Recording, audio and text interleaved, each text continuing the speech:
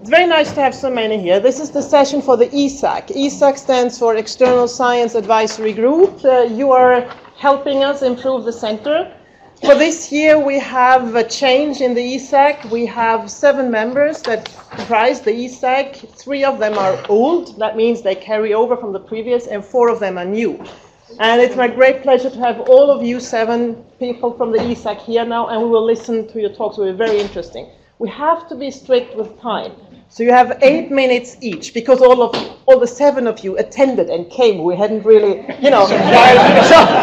so it's 8 minutes. I will stand up after 6 minutes, and it would be great if we could have time for at least 1 question to each of you. Sure. So go ahead. Thank you very much. Thank you, Nina.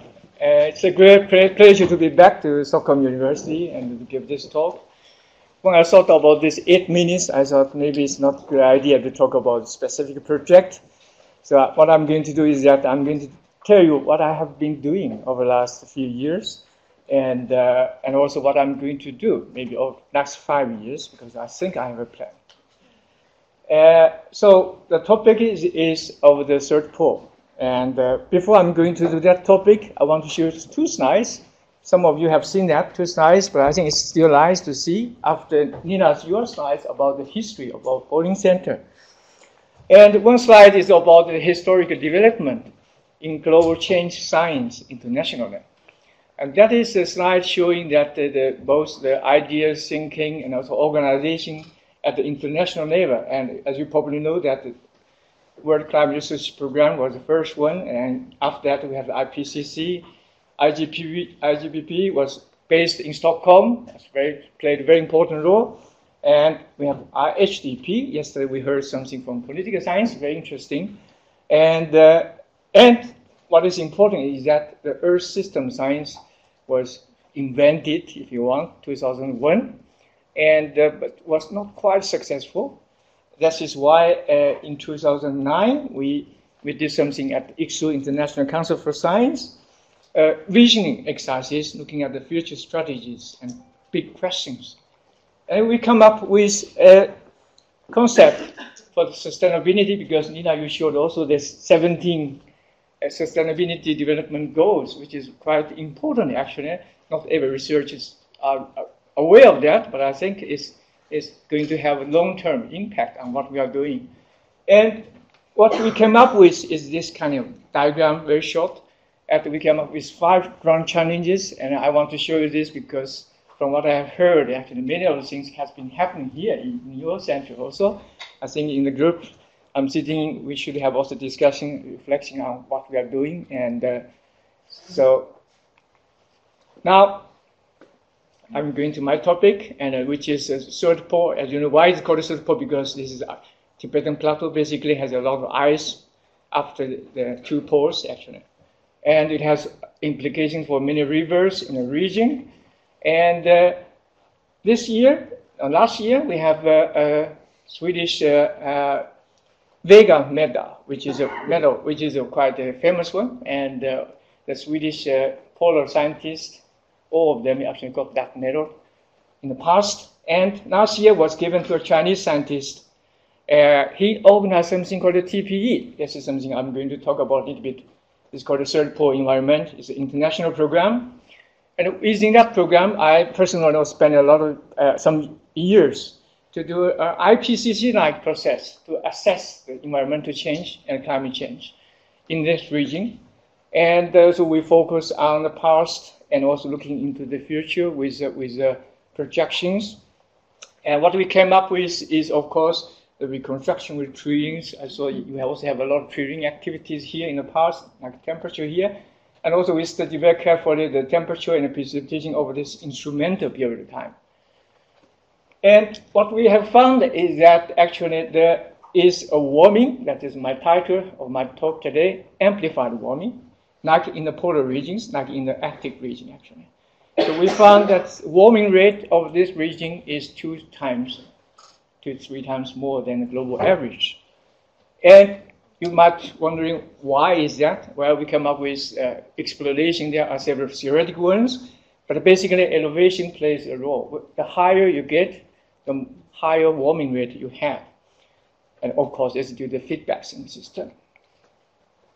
And if you look at the whole region, it's basically controlled by two systems. One is monsoon, and another one is the western east.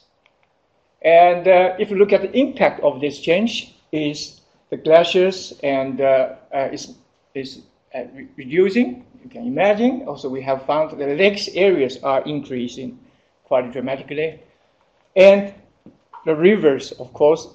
You probably have heard the IPCC made mistake that the rivers in this region the glaciers will be terminated by 2030. That was a mistake. But of course, the glaciers are melting. It increased the runoff, water resources for a while. But then, of course, up 2050 or 60, around that time, we found, of course, you will be going to have some problem. And that is what we have been doing so far. And a few years ago, we started to think about this, and we made a decision to expand the area from the third pole to something called a pan-third pole. Why is that? It's partly because of this study we did. We look at the water cycle. This is the Tibetan Plateau and third pole. And we try to trace back the soil or the water vapor, the precipitation for precipitation. And we found that actually there's large area. Of course, this is, yesterday you heard the Somani jet, the monsoon transport, and this is the westerly transport of the moisture to this region. So we felt the need to expand the area. And so we are going to take Earth system science approach, and at the regional level, we're going to focus on three things: water, ecosystem, and human influences. Personally, I'm really interested in the water cycle. I know a lot of activities are here. And yesterday we heard already some plans. I really hope we can collaborate also on that for the future. And that is what I want to say.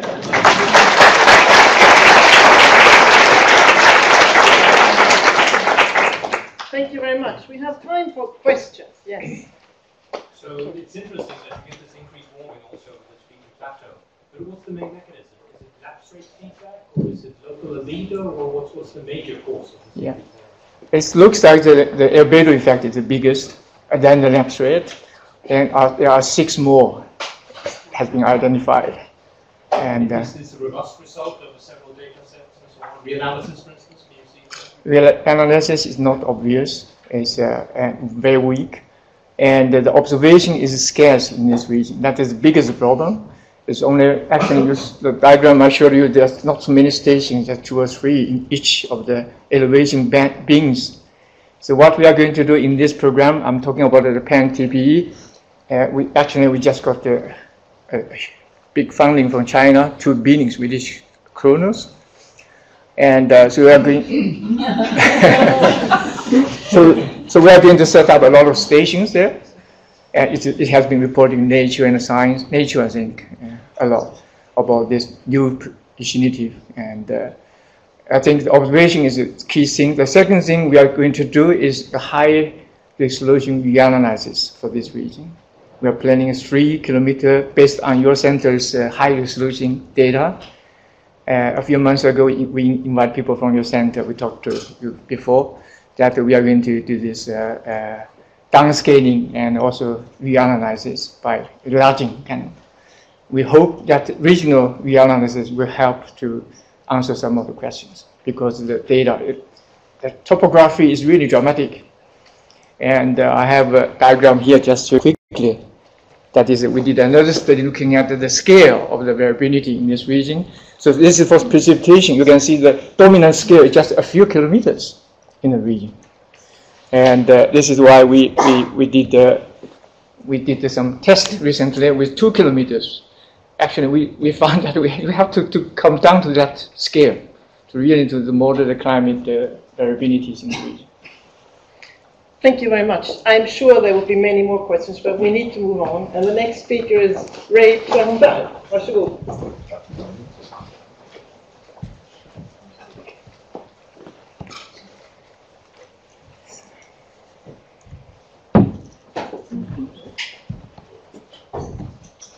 Oh, okay. So, and then Yes, and I have an animation back there too. It's, yeah. then you can just click the one you want to start. Yes, okay. Yes. Or actually, let's see, where now? Oh, okay, I've got that. Got it. Okay, that's up there. Yes. Okay, so this may seem like going quite far afield from the Bolin Center, but the fact is, so there's something on the recycling bin out there. So there is no planet B. Actually, there is no planet B that's just like Earth, not yet. But and if there is one, we probably can't get there. But we do have about 3,000 new planets that we know about around stars other than our own.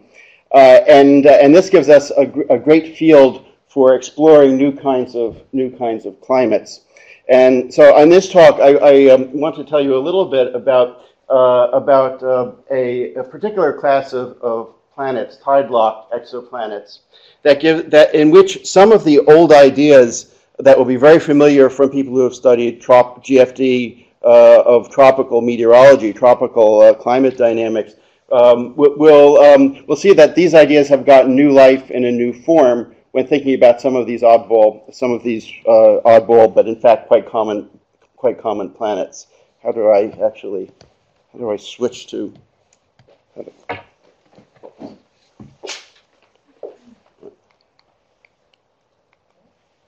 I knew this was going to happen if I used some other computer. Yeah. Try now. Okay. Does it work now? Okay. And a lot of this work was with my collaborator, Peng Ding, who recently graduated from the University of Chicago, and Mark Hammond, who's one of my new graduate students at Oxford. Let me skip that. But just the basic idea is that of tide locking is that if a planet, if a body is close into another body that it's orbiting, there are tidal stresses on it that tend to spin it down until the tidal stresses vanish. And this is why the moon always presents the same face to the Earth.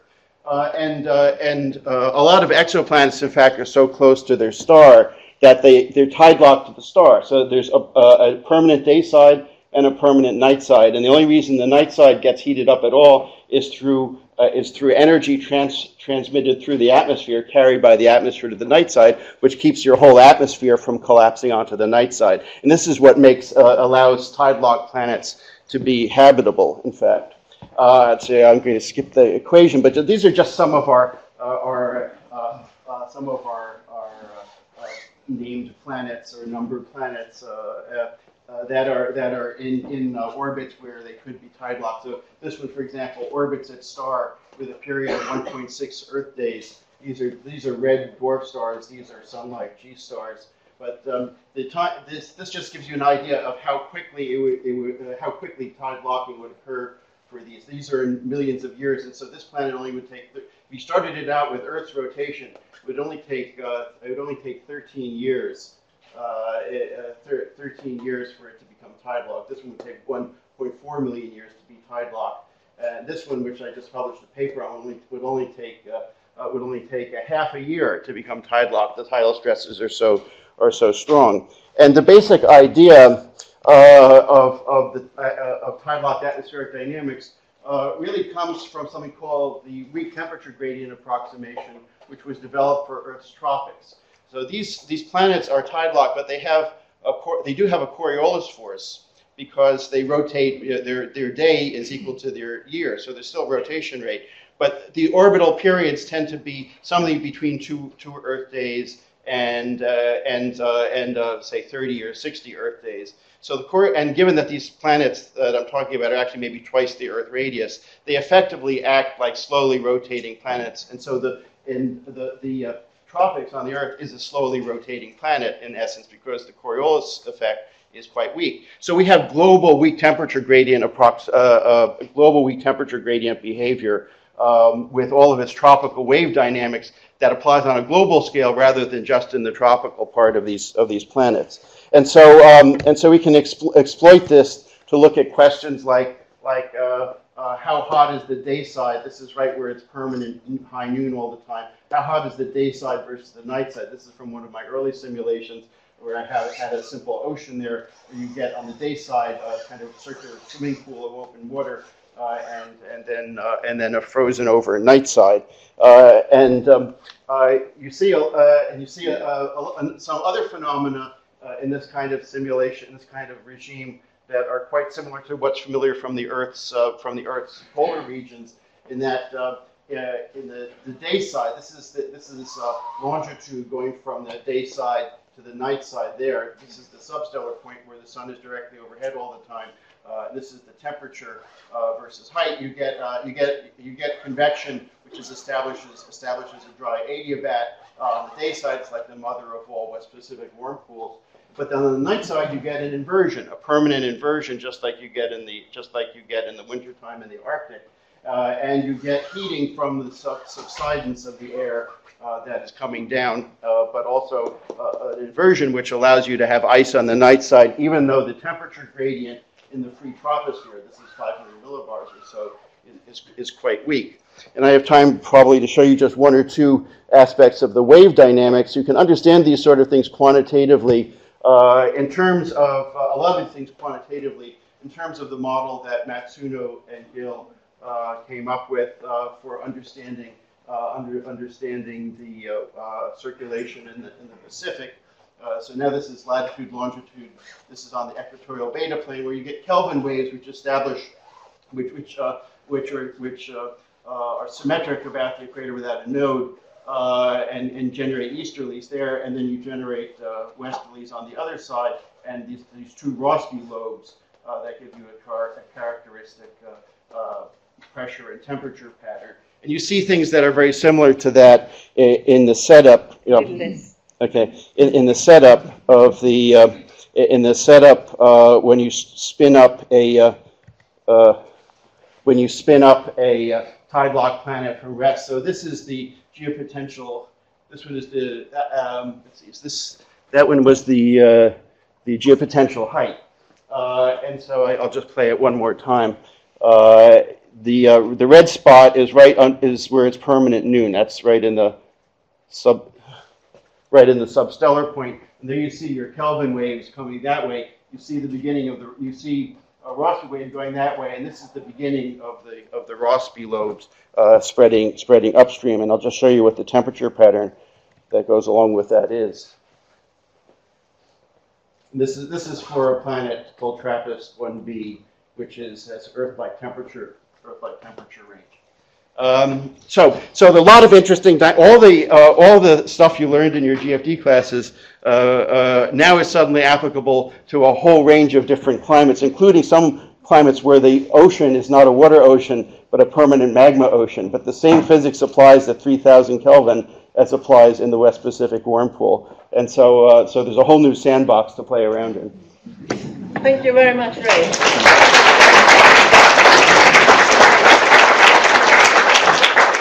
You said you had slides for an hour. I believe that. Yeah. We have time for one quick question or comment. Yes.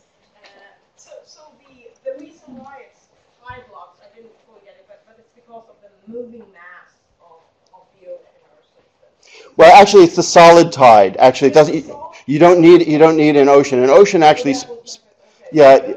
Yeah. It's just because the planet is elastic and dissipative. So it gets squeezed. It gets pulled out into an egg shape in the tidal gradient and the gravitational gradient. But if it's rotating, you're continuously deforming the system. Do we know with these planets how elastic, so to say, No. That's and actually, in fact, the degree to which they are actually tide locked will be used to estimate the rheological properties in the interior of these planets. But in terms of the systems that are older, for these systems, the tide locking time is so short. You could change the dissipation by an order of magnitude, and it won't change the fact that they'll be tide locked. Sorry. Oh. I'm really sorry. No, I was hoping for the question. Could you give us the other hour of the talk? Thank you very much again. We move on to the next speaker. So Andreas Lindroth will take us down to Earth, I guess, with a forest. Oh yes. Yes.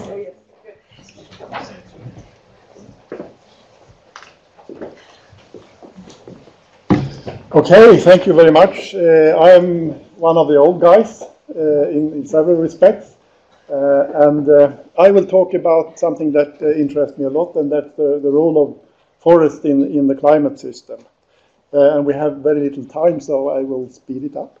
I guess you have seen this picture many times, and that came out just a couple of days ago, the 2016 carbon budget from the Global Carbon Project. They make tremendous work in describing and following what's happening.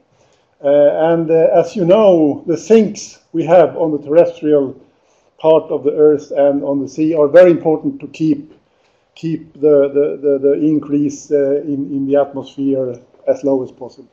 So I will talk about the terrestrial part. And one question is, of course, this sink, where is it? And there are some independent estimates of this sink. And one study is in the forest. It's based on inventory measurements. It was a couple of years ago this came out, 2011. And they estimated that it was about 9 gigatons of CO2 every year absorbed by the forest. And if you remember the previous slide, the terrestrial part was estimated to 11 gigatons. So most of the sink is probably in the forest as far as we can understand. So yesterday there was some talk about changes in seasonality. And one thing that we looked, I'm very much a flux person myself. I have been working with eddy covariance flux measurement in mostly forest, boreal forest, and also in Arctic areas. And we made an analysis of how the change in snow melt was affecting the carbon uptake. And we found out that it was actually the springtime changes was increasing the carbon uptake. But actually, 10 years ago, we also made another study where we looked at what's happening in the autumn, because we get also a change in the autumn with the warming. Both warming and the time change will also affect the carbon. And that's a negative, because there we get more emissions, because the respiration is dominating in the autumn, and it's quite exponential relationship to temperature. So we actually don't know what these two things do together, if they compensate each other. But I'm afraid that the autumn effect is probably more important because of this exponential dependency on temperature. But it's also related to moisture, so we don't really know in the long term what will happen. But we have some tools where we can follow this and study this in the FluxNet data. So that was just one thing that we have been doing. We also made a larger analysis that was also a couple of years ago, 2009, where we used the FluxNet data set to study how the different biomes were performing in respect to fluxes. And I will just show you a few slides on that. It's not so easy. This shows actually the net ecosystem productivity. That means that positive values are sinks. That's more uptake than losses, which are down here. And as you can see, there is a very large scatter here, and these are site average values, so it's not just single years. And there are many forests that are actually sources over long periods of time, and you also can see the very large variability.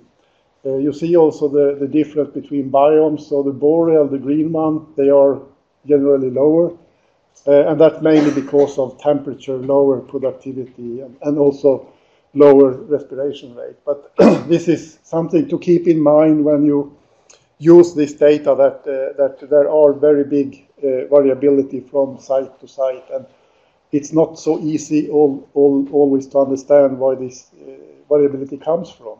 But there is a relatively strong correlation between the net primary productivity, which is actually related mostly to tree growth, and the net ecosystem productivity. Even if you can have situations where you have high MPP net productivity, but you have still losing carbon from the system, which is something that happens at some of the sites.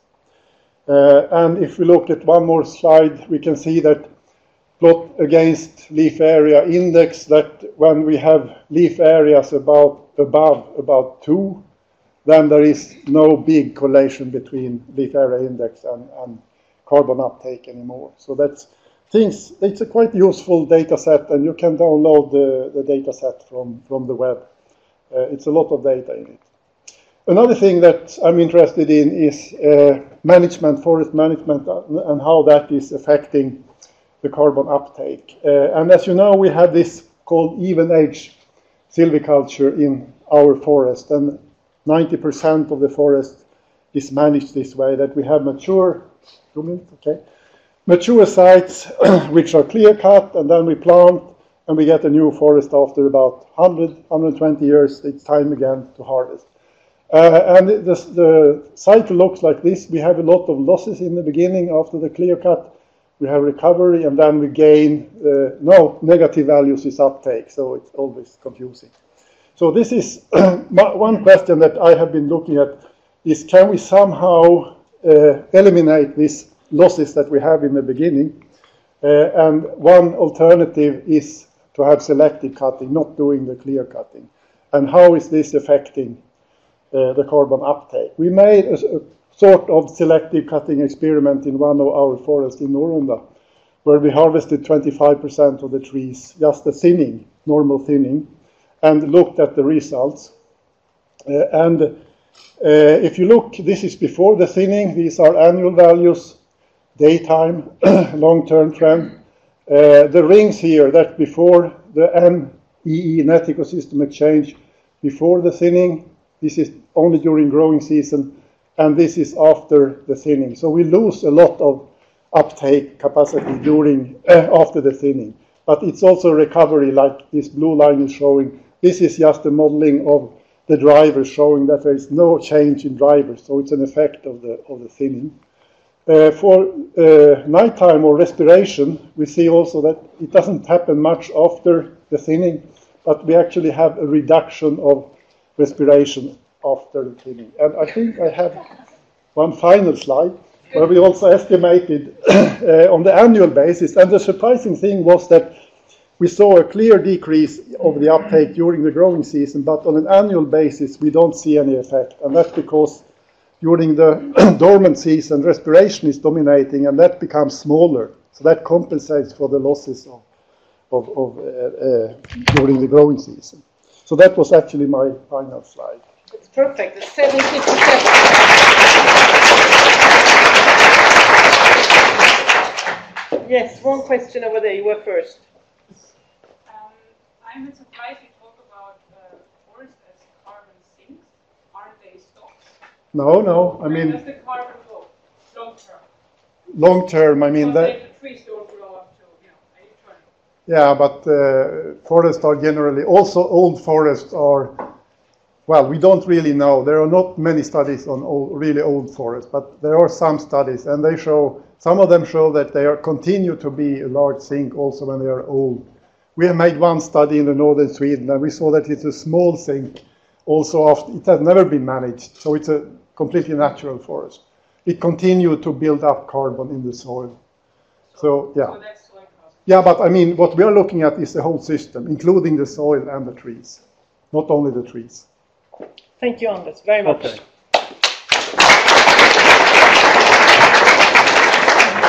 We continue with Camille Parmesan, talking about... I changed the title. You changed anyway. the title, okay.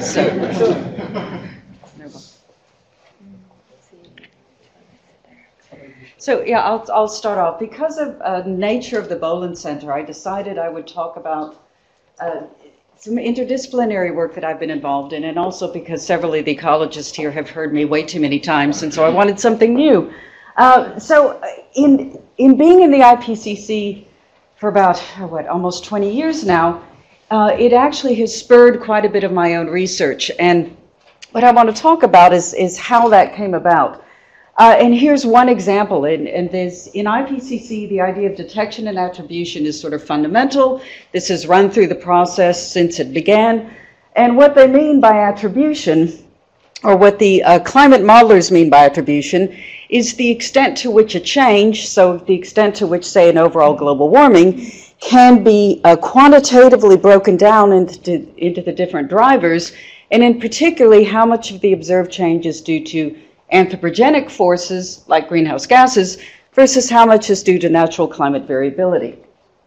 And they've done this very, very well. You can see to the bars to the right are warming, bars to the left are cooling. If I can learn how to, there we go. Bars to the left are cooling. And so they've quantified the effect of all these different drivers on the overall warming of the globe. And you can see a very strong increase in the anthropogenic forcing, greenhouse gases, and in particular that that's very large in comparison to natural solar variability. And so in this DNA guidance group, what the climate modelers wanted us to do is one of the first interactions between the climate modelers and the biologist. They said, okay, we've got our climate models, and so you give us, or where we work with you with your ecological models, and we're going to put these together, and we'll be able to then quantitatively assess to what extent the observed change in your biological system is due to greenhouse gas-driven climate change. And they wanted this in a quantitative way. So quantitatively, if you have a 100-mile northward range shift, 100-kilometer northward range shift of a particular species, how much of that range shift is due to greenhouse gas-driven climate change versus natural climate variability versus all the other things that might be driving that range shift, like land use change. Now, the biologists in this meeting, including myself, rejected this pretty much outright. We were way outnumbered, so this is what went into the report. But I want to give you the reason why we rejected this so strongly. So here's just one example from my own study system. Here's a butterfly. It moved northward and upward in the Sierra Nevada over 100-some-year time period. This range movement was driven by skewed population extinctions. So it's not individuals moving. It's a population extinction colonization dynamic. We know this butterfly is very climate sensitive. I won't go into all that research, but in particular, where we've got long-term observations of individual populations and have observed extinctions, these have always been driven by extreme climate events. But what I want to point out is this butterfly lives in sort of 12 to 15 different ecotypes, combinations of habitat, elevation, plant vegetation type. And each ecotype that we know of has had a completely different climate event drive the extinction. So at lowest elevation, heat waves and drought take the butterfly and its host plant out of sync so much that the butterfly population goes extinct. Go up a little bit in elevation, there was a severe drought where the host plant, being an annual, simply didn't germinate. So the butterfly larvae came out, needed to feed, didn't have anything, they starved, the populations went extinct. Go up in higher elevations, it's driven by snowpack. Lighter snowpacks below 8,000 feet, 2,400 meters, have led to, again, the butterflies coming out, being out of sync with the weather, coming out too early and being zapped by a perfectly normal freeze. Now, these are the three ecotypes we know very well because we've studied them for some 30 years. There are another 12 ecotypes that we don't know very well, and it's likely there are 12 more different climate drivers that have actually driven those extinction events. Further, we all know that climate change isn't the only thing happening. A lot of other human activities affect natural populations. And the difficult thing about this is that even if we were to be able to quantify the impact of each one of these on a population or a species, these are not additive drivers. They actually have true interaction effects, which means one driver can enhance or reduce the effect of another driver, which means you might quantitatively assess the individual impact of each of these, but you can't just add up those and get the overall impact on that population or species, because they're interactions, not additive. So if we look at what the climate modelers have done to get their attribution, what we see is they have come up with a very strong statement in the latest report. It is extremely likely, more than 90% certain, that human influence has been the dominant force driving the warming of the sort of past 30 to 50 years. But where that confidence comes from, and in this graph, confidence goes from low to very high on the y-axis, and from local scales all the way up to global scales on the x-axis. Where that confidence comes from is work done at the global scale. So at the global scale, they attribute global warming to greenhouse gases. But most biological studies are at the local scale. So we can be as biologists, we can be very good if we have long time series shown in the green at linking local changes to local climate change, but we can't then bring that to a global scale to link it to anthropogenic climate change. But what I pointed out as a counter-argument in trying to come up with a bullet for the biological impacts for the summary for policymakers is we have very strong patterns, almost 4,000 species, about half of them shifting northward and upward, 2/3 of them advancing spring, and in every taxa, in every ocean and continent. And these patterns are so strong, the only thing that could be driving it is anthropogenic climate change. An economist I was arguing with, this was really a disagreement between economist and biologist in IPCC, said, aha, in economics we call this a globally coherent pattern. So we wrote a paper based on using the economic argument of global coherence to argue that indeed biological systems were being impacted by anthropogenic climate change with very high confidence. And in particular, what I want to note is this led to the most highly cited paper in the field of climate change. So very frustrating, but big rewards. And in that paper, we argued that we can make this link at the large scale. Not everyone bought it, especially in IPCC, so I kept writing papers and papers and papers. Finally, in the 2014 report, we finally got our point through, and the biological attribution was now limited to attribution to climate change, regardless of cause, so we were no longer being asked to do this quantitative assessment to anthropogenic climate change. So what I want to end with is that interdisciplinary work can be extremely frustrating. It can take a very long time, but at the end of it, it can be extremely rewarding as well. But I think the best, because it starts with huge arguments, the best place to do this is in the pub. And once you get to know people and trust people and they become your friends, then you can have a much better argument. Thank you.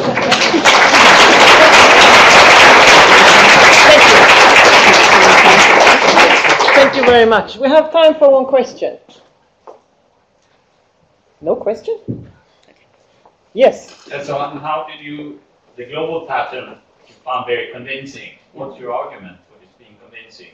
The global coherence. So we actually use the economic argument in our paper to say if you go to any individual population at a local site, you can make a very, and if you have, say, 50, 100 years data, you can very firmly link that to climate change, if it's responding to climate change. You can't do it quantitatively because you always have other things going on, but you can qualitatively say, you know, this extinction event was linked to climate change. The way to link that to anthropogenic climate change is you add all of those up, or you look at them en masse, rather than looking them at each individual study. And that was the importance of getting the meta-analyses done. So there are 6 global meta-analyses. I've been a lead on 2, involved in a 3rd. And those were what really convinced the policymakers, the climate modelers, the economists, that we actually could say yes with high confidence, wild systems, wild species are being impacted by anthropogenic climate change. But it took 10 years of arguing. 10 years after the biologists thought that statement could be made, it finally was made in an IPCC report. Yes, thanks. West coast of Canada, near Vancouver. This is a picture of Simon Fraser University in summer. In winter, it's kind of like this, only grayer and wetter. Anyway, but it is rather beautiful in the summer. It's about 35,000 students, 30,000 undergrads, and it's a comprehensive university, so it also has a graduate program. And the School of Resource and Environmental Management, where I'm teaching, is one of those programs. And the reason I'm mentioning it is because it is an interdisciplinary program in which we do research with graduate students that's applied in order to get them to become better environmental managers. So a lot of the students that I have go off to work in government agencies Some of them do things like write climate adaptation reports or policies for local municipalities. So I'm going to be talking about my passion for research, which is glacial, interglacial climate and the carbon cycle. But I'd like to point out that in this role within the school, I get involved working with a lot of agencies, and I have a lot of students who work on a wide range of projects. And one of the areas is looking at blue carbon in tidal wetlands and human fire-climate interactions over the Holocene time period with colleagues at Parks Canada. I'm leading a project with the Fisheries and Oceans Canada, working with the aquaculture industry to understand the impact of ocean acidification on Canadian coastal communities. A lot of my students are involved working with Metro Vancouver and BC Hydro. These are the water resource management in the municipality and the regional energy corporation, Crown Corporation, to understand interannual variability in wind speed behavior and precipitation events like atmospheric rivers that impact the west coast of Canada.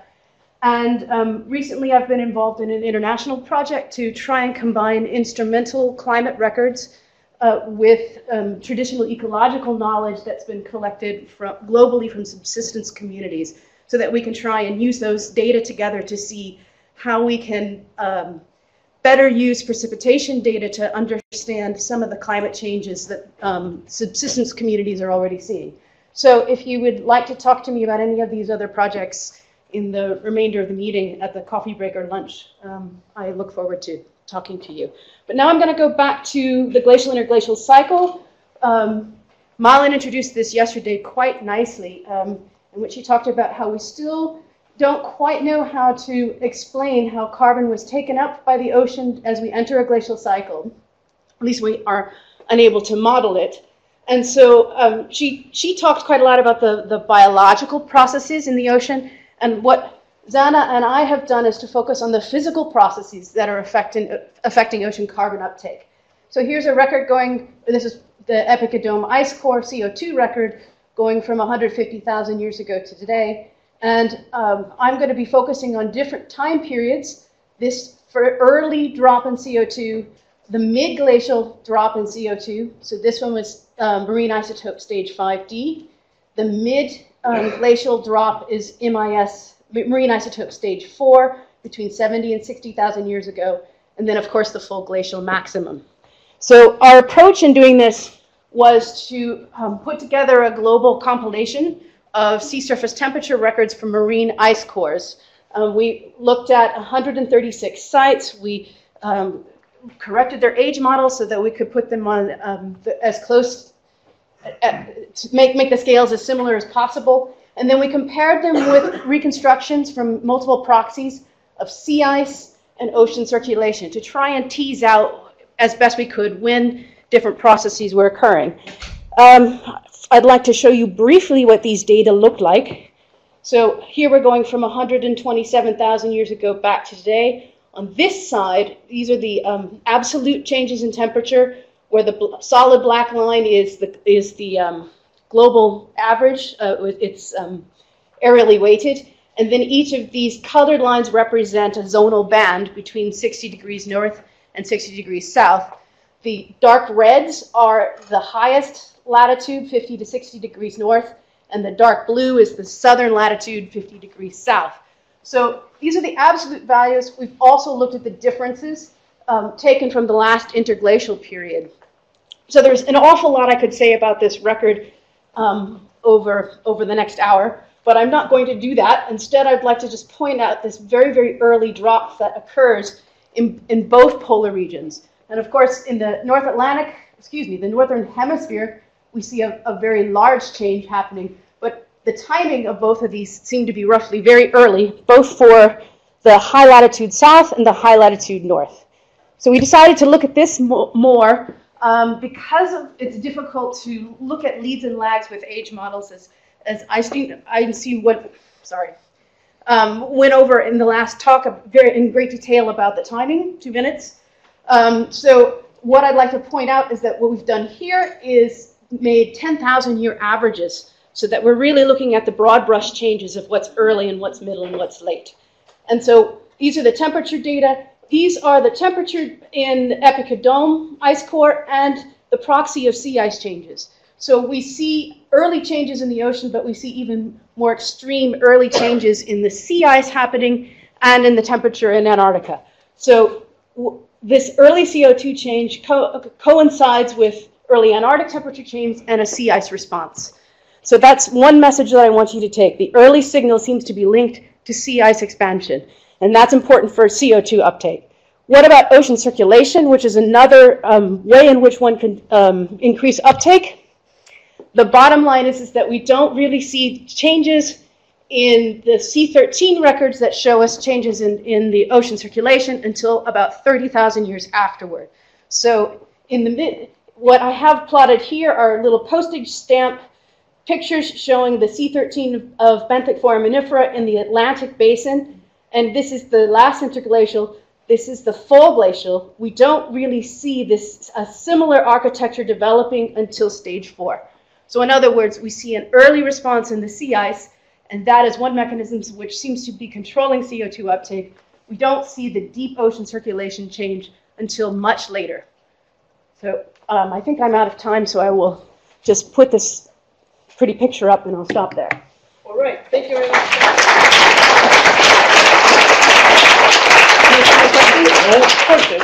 Of course, we have time for a question. A comment? Yes. So how does more sea ice actually? So how does it work when you have more sea ice that you get more CO2 uptake? Okay, so what we suspect is happening is that we're seeing the earliest effect is probably a simple capping effect. Is that it's in the southern hemisphere largely what we're seeing is that we're no longer having that contact between the deep ocean and the atmosphere. And so that is preventing CO2 escape, and it's allowing more CO2 to be sequestered. So, sorry, I really have to say sorry, but we need to take your questions in the break, because we have, last but not least, Andrea Rinaldo giving the final talk on the ESAG session, and I can read the title of your talk. Don't. Don't? No, It says I no? changed my mind. Kind of. At least I read the missions and mandate of the ESAG. So. All right. You have the little... yeah, there you go. And then I'm gonna...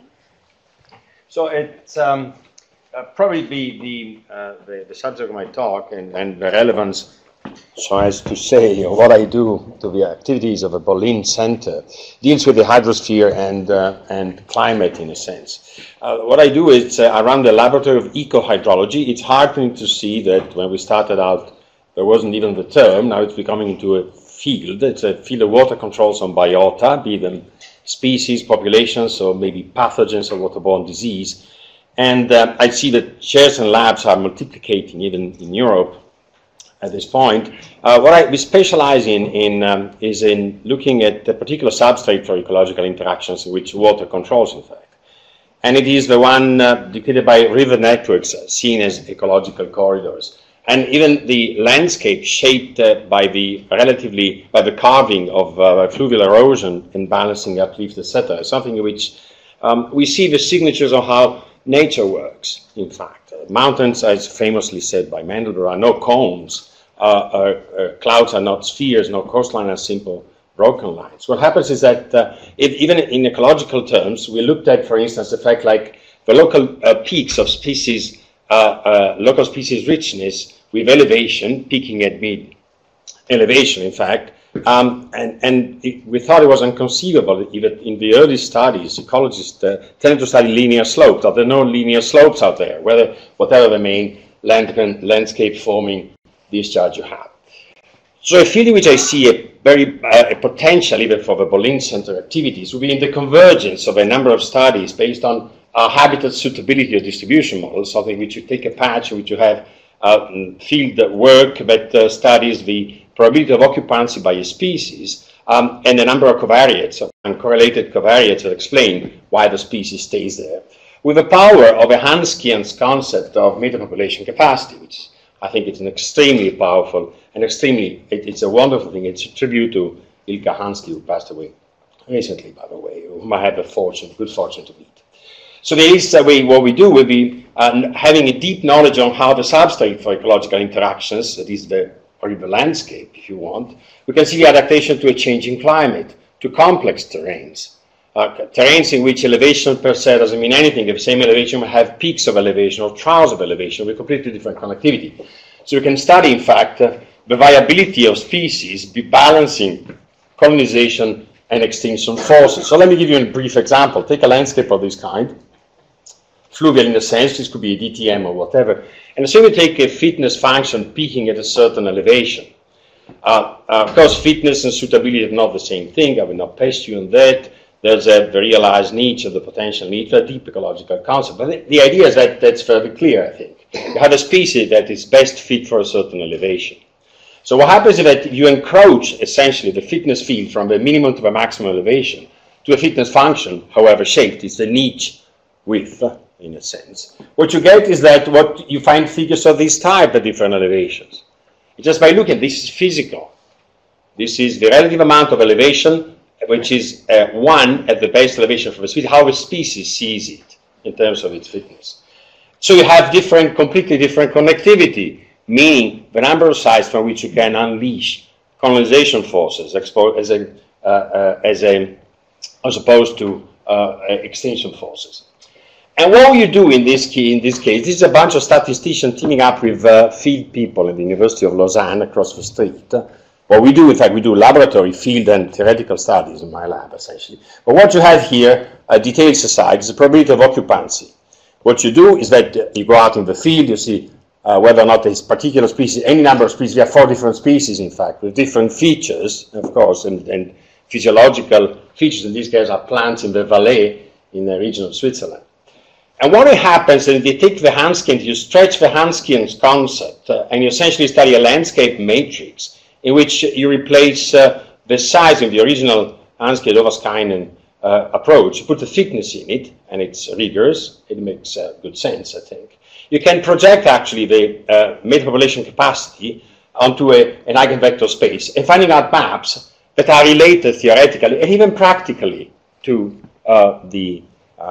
essentially to the probability of occupancy. What is the advantage? The advantage is that in reality what you can do, you can essentially extrapolate, make it an access model, making it transform a metapopulation model into something in which you can actually have the impact of climate change, because what you do, you keep a lapse rate, you essentially put up and down the landscape, changing the temperature. And you see things like even transients, which you don't have in the traditional fitness or suitability model, and you have extinction depths and all things of the like, in different complex terrains, with respect to what we know about nature. And the second area, which I think there could be a great reward for the hydrosphere and climate, will be in the field of the expansion of a propagation of waterborne disease. In this case, the thing which I care particularly for is a proliferative kidney disease in salmonid fish. Why? Because in the Alps, you're going to see, with 2 degrees of changing air temperature, translating more or less directly into water temperature, you're going to have the extinction in the Alps of iconic salmonid species, like the brown trout, for instance. Why? Because the PKD is it's perfect, I had 2 slides more. It's, PKD is essentially the causative agent is a mixozoan called Tetracapsuloides salmonid, biosalmonids, whatever, which infects a freshwater bryozoan, which is the primary host, which once overly infected, it spits those spores, and then it can infect fish moving around through the gills and through the skin, concentrating in the kidney and generating a deadly, almost deadly, granulocytic, whatever, fibrosis. What happens is that mortality is about 95% in farmed fish. In the wild fish population is about more uncertain, but certainly it's a deadly thing. For instance, the outbreak of the salmonid fishing forced managers to shut down a 100-mile stretch of the Yellowstone River last year as an obvious consequence of global warming. What you have is you go out in the field and you have place in which you do the eDNA sampling. I'll be briefing on that. You take temperature gauges, you get DTMs, and you can study the distribution of spores, and essentially interpreting the eDNA, in this case, is a place in which it's a big thing in many biology departments, actually. You get genetic material, you do the metagenomics, and you find out the relative concentration of something which tells you whether or not you have upstream certain part of that thing. Now, hydrologists can tell you lots of things, or where it comes from. That's what we do, and that's the last slide, Lina. We can actually finding out that this, coupled to the fact that you have to have some spatially explicit ecologic model of how fish move around the network, but that's what we do for a living, essentially. You can do it with humans. What you have is that you're going to have it in the urine, you can spread some spores, and you can infect bryozoans wherever they are. Well, actually, you can have an inverse problem of a type of hydrology that's been tackled for a long, long time, in which you can actually go and calibrate the model and tell you where bryozoans are in the first place, and calibrating the relative prevalence of a disease. And this is an area in which I think we'll see a lot of hydrosphere and climate research in the future. Thank you. Thank you very much. Is there a question or a comment to Andrea? Yes, please. Yes, Arvid. Yes, I was wondering in general about the first topic of the connectivity of the landscape there for these different species. How related is that to the hydrological variations? Do you study those associations at all? Or? Well, in that case, it's the hydrology that gave you the topology for the ecological interactions. That's why you shape the landscape, essentially. So, in fact, that's where we come from. From the hydrological studies, we get how river networks carve landscapes and how you have certain self-affinity properties of the landscape. That in turn gives you drainage directions. Drainage directions means directional dispersal, and we knew from Hubble's theory that directional dispersal has an impact biodiversity. Now, in that case, what we did in the lab, in fact, we did even some experiments with protists to show that this is actually the case. So we knew just if I look at the landscape, I can tell you something about the biodiversity. In fact, there are a nice field. Bill Fagan, for instance, showed that source areas are hotspots of biodiversity, and that's a good reason for that. So, long story short, hydrology provides the substrate for interactions in that case, and even in the case of the spread of waterborne disease. Thank you very much.